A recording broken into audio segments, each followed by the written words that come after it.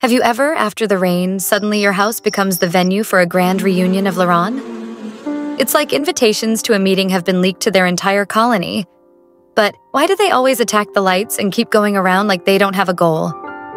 And what's even stranger, they only live for a short time before suddenly disappearing. Is this a natural phenomenon, or are they just forgetful?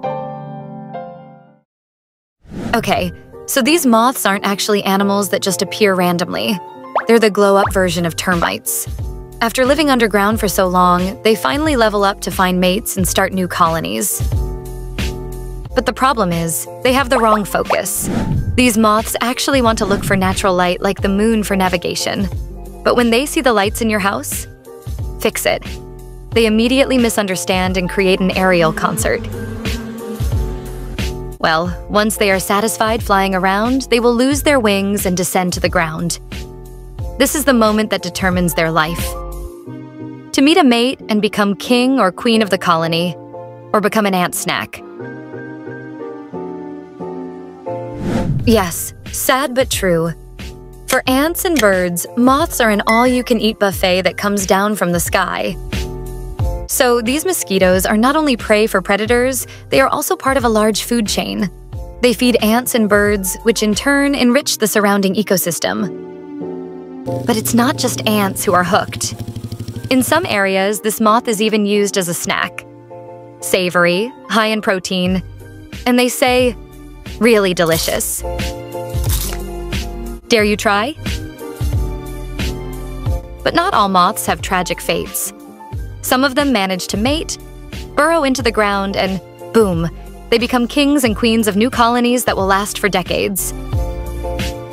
You can imagine within a few weeks, the colony they lead can grow hundreds of times larger. So, these moths are not just temporary residents who come and go. They actually have an important role in the larger world of termites. Their life process is part of a very strict natural election. Colonies that successfully develop are those that are able to survive all challenges, such as, for example, from ants and humans who like to snack on them. If these colonies are successful, they will grow and become a very powerful force in the ecosystem.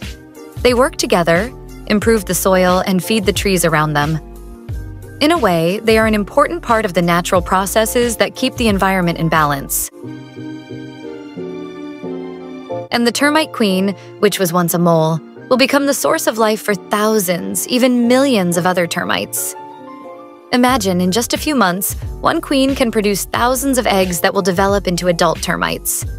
They are not just animals, they are a force of nature.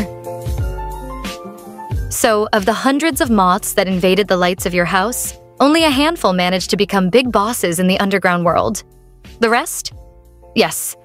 They ended up in the stomachs of ants or became human evening snacks.